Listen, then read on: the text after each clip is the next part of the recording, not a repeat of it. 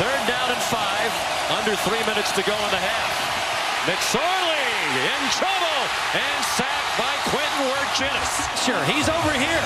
He's going to run a little stunt inside, and they're going to get him free to the quarterback.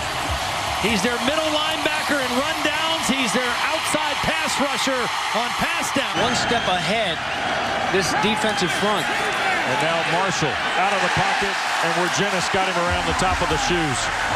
Quintin Wirginis comes in as the Panthers' leading tackler. His career as a defensive coach paying off right there. Let's see if they can get off the field, or at least stop him. Georgia Tech 1 of 4 on third down, and Marshall will be sacked.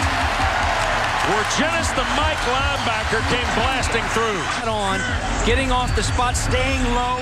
Those offensive linemen, then they're asked to get up and pass block. The junior from Salina, Texas. Pass is caught. Williams trying to get to that first down marker. Excellent tackle by Wirginis to keep Williams short of the first down. By what he did at Western Michigan to open up the season, Dave. 200 rushing yards to set a school record for quarterbacks. Ball come out. No, Ball's out. the ball is scooped up. Dane Jackson. Jackson's running to the end zone.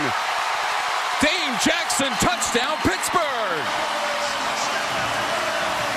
At the football.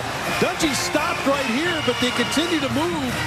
And Wirginis, the linebacker, Wirginis, 58's going to rake the ball out. No whistle, scraping for the ball.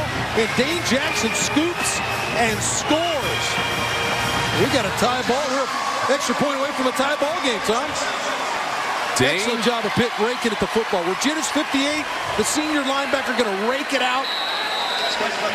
He can't get it, but Dane Jackson does. Run blocker to the left of Dungey. He's in motion now.